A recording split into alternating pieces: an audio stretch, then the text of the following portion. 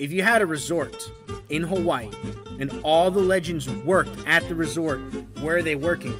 Bloodhound, security. Gibraltar is the resort's surfing instructor.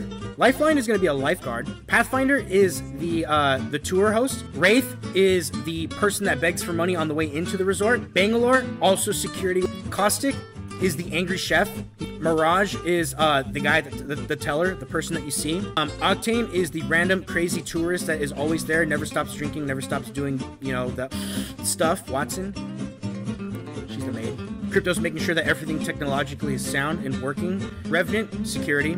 Loba, she's the maid.